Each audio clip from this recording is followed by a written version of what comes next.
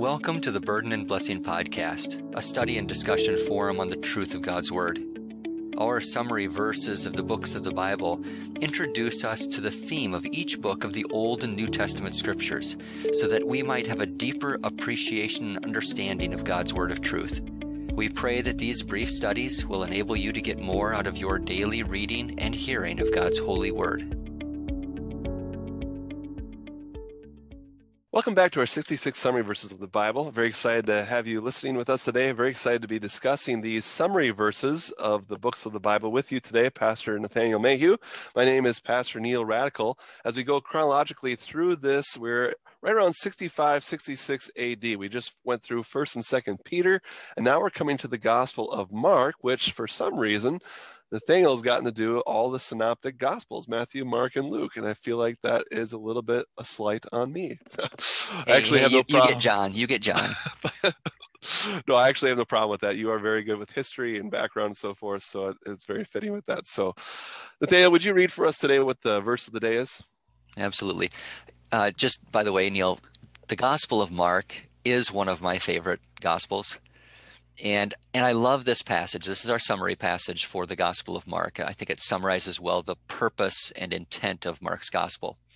It comes from the second half of Mark's Gospel, the words of Jesus. He says, "For even the Son of Man did not come to be served, but to serve, and to give his life a ransom for many." That's from Mark chapter 10, verse 45 from the New King James Version. The Gospel of Mark is, I like to call it the 21st century gospel, because number one, it was intended for a Gentile audience, unlike the Gospel of Matthew, which we talked about earlier. It's the shortest of all the Gospels. It only has 16 chapters, and it is very fast-paced. It's constantly moving.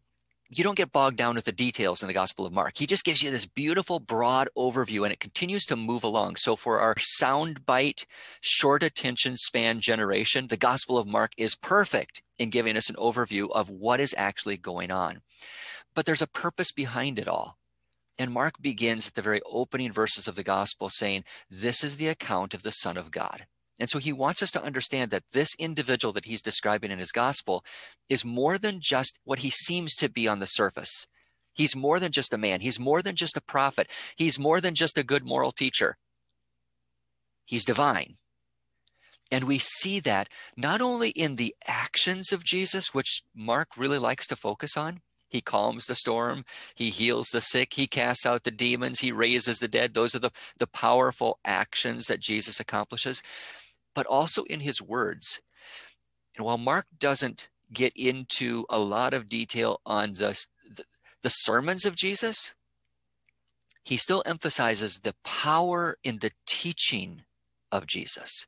And all of these things draw us to the fact that Jesus is the Son of God and that he came for a purpose, not in order to have us serve him, but more importantly, for him in his perfect life as the Son of God to serve us and to give his life as a ransom for all the world, for many. A beautiful, beautiful gospel.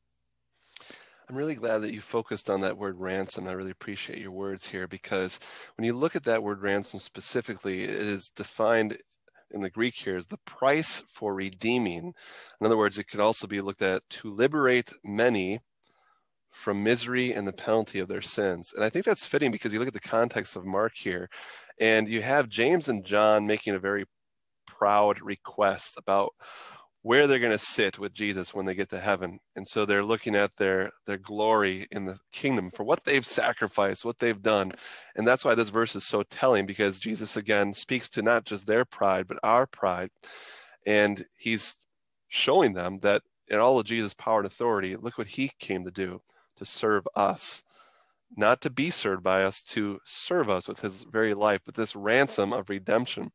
So this ransom, this sacrifice that Jesus is speaking about here is so fitting to the Gospel of Mark, like you point out. And it's really fitting to discuss, like we are right now, during the season of Lent, during the season of the church here, which we heavily focus on humility, not our own humility, but really Christ's humility, which humbles us because of our sin and how we've disobeyed and shown our disappointment to our Heavenly Father. So Christ demonstrates humility perfectly for us, and we as disciples don't, just like we see with James and John, just like we see with Peter, just like we see with every person living in this world. And so we can be prayerful that this gospel would humble us to understand the love and the humility of our Lord Jesus Christ, the one who would come to serve us with his life as a ransom to set us free from sin, to set us free from the curse of the law, to set us free from hell and death itself, to give us that promise and that to serve us with our ticket to eternal life with him forever in heaven. So a very short verse that puts the disciples in a position of humility instead of pride and puts us in our place too, showing us the love of God, which gives us that position with him forever in heaven. Wonderful, wonderful verse.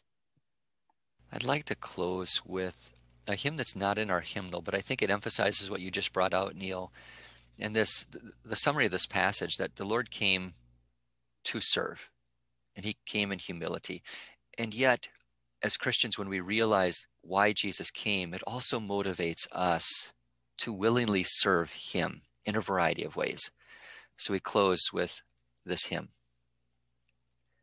Lord, whose love through humble service bore the weight of human need, who upon the cross forsaken offered mercy's perfect deed.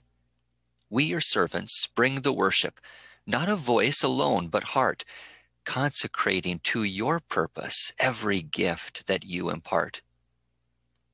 As we worship, grant us vision, till your love's revealing light, in its height and depth and greatness, dawns upon our quickened sight, making known the needs and burdens your compassion bids us bear, stirring us to tireless striving, your abundant life to share.